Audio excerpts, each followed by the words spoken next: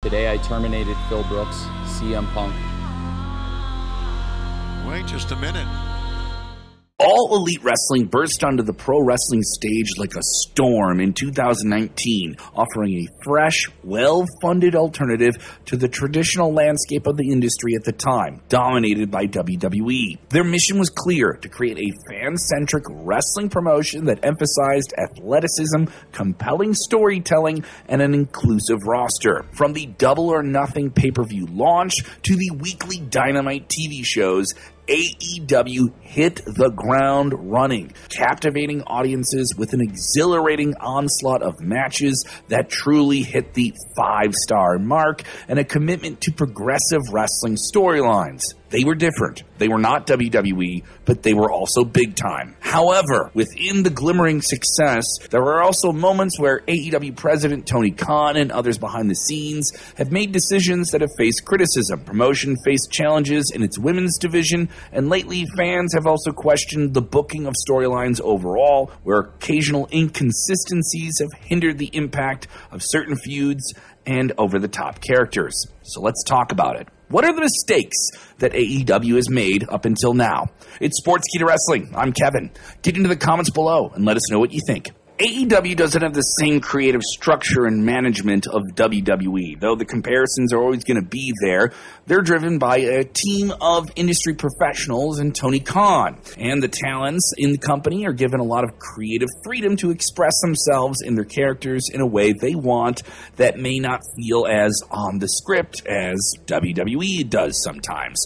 And while this could benefit certain wrestlers, the shows can come off sometimes a bit disorganized, possibly contrived with outriders. Tony Khan has his favorites, and he should. It's his company. And that has caused him, though, to naturally overlook other wrestlers who've gotten organically lost in the shuffle. Look at Keith Lee, who came over from WWE with a lot of buzz. This is a guy who had a clean victory over Randy Orton. At first, he was treated like a big deal. He even became a tag team champion with Swerve Strickland. But at the moment they lost the titles, it felt like Tony wanted to push someone else except Lee, and that was Swerve. And Swerve has all the attention on him, even beat Hangman Page, a former AEW World Champion. Meanwhile, Keith Lee has sort of been lost in the shuffle. Having a writer or maybe some type of segment coordination could maybe get Keith Lee on TV more. And he's not the only person that has this problem. He's just an example of AEW's stacked roster of very, very over talent that is very, very lost in that shuffle. See, we keep going back to that phrase too. In AEW, there are a ton of wrestlers, but only a few of them get screen time. Look at someone like Miro, who has superstar written all over him, and it felt like he disappeared from the company for a long time. One week he was on Dynamite, the other week he was gone. The company has been inconsistent when it comes to booking some wrestlers, and this problem could be solved with maybe some formal production team who can play a pivotal role in shaping the storylines week to week in the long term and give the characters more development, not just being sprung on us when we didn't know they were even going to be there. Additionally, writers being experts in crafting and engaging promos and segments to the overall sense of just, watching a TV show with a story in it could help as well and empower the wrestlers to deliver compelling performances beyond their in-ring abilities. This is a collaborative effort. Sure, it should be different from WWE, but using some of the things that WWE has done to be successful wouldn't be that big of a problem, would it? This is still a TV show. Do what a TV show is supposed to do.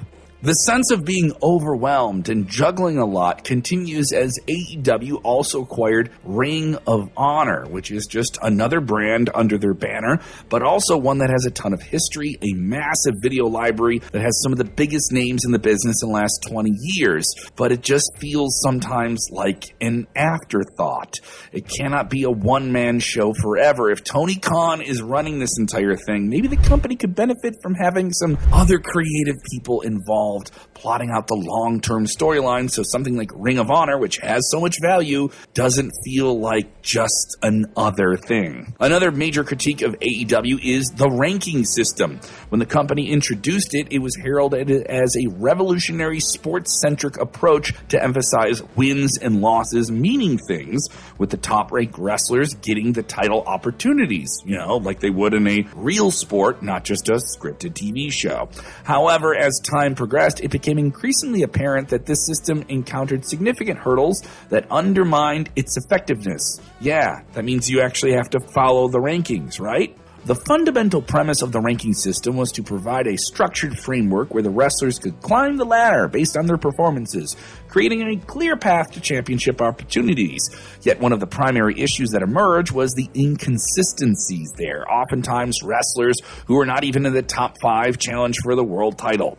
Because of this, fans found it hard to grasp the logic behind a ranking system, leading to confusion and a lack of focus and credibility with it to begin with. While AEW's attempt to institute the ranking system was admirable, its execution kind of failed. Sometimes they follow it, sometimes they don't. During an interview with Comic Book in 2022, Tony Khan seemed to admit that the ranking system was a mistake in some way. While the lessons learned from this shortcoming of a ranking system serve as a valuable reminder of the complexities inherent in marrying a sports-oriented approach with the entertainment world of professional wrestling. Sometimes you can't have both. AEW has also introduced the concept that has worked in MMA but may not work in pro wrestling of interim champions.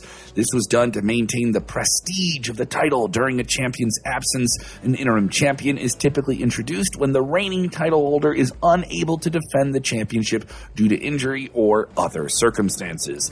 The intention behind this was to ensure that the championship remains active and relevant and not absence from the primary title holder. However, in the case of AEW, the implementation of an interim champion has faced just substantial challenges and criticism, and leading to considerable debate within the wrestling community, and it's just... Do you need it? Apparently AEW does. The first time they used an interim champion was for the TNT Championship. This happened when TNT champion Cody Rhodes couldn't defend his title against Sammy Guevara. In the meantime, Guevara fought Dustin Rhodes for the interim TNT Championship. AEW has also used the interim title for the AEW World Championship. Only days after winning the title, CM Punk had to take time off due to injury.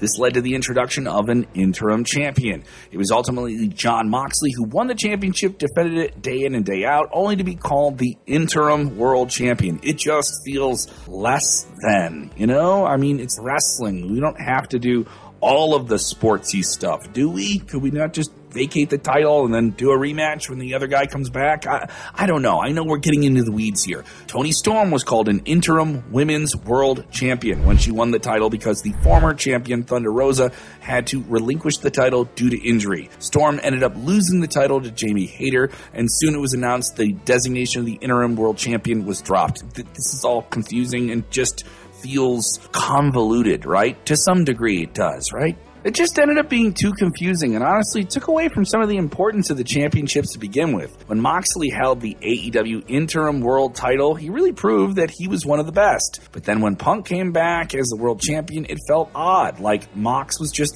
filling in for it until Punk returned. To make things right, AEW had Moxley beat Punk on Dynamite to unify the titles. It felt like a lot of effort to fix something that could have just been avoided. They could have just taken the title from Punk when he got hurt, which is what they eventually did after All Out, after he won it back. I know that's not something they planned for, but that's the way it played out.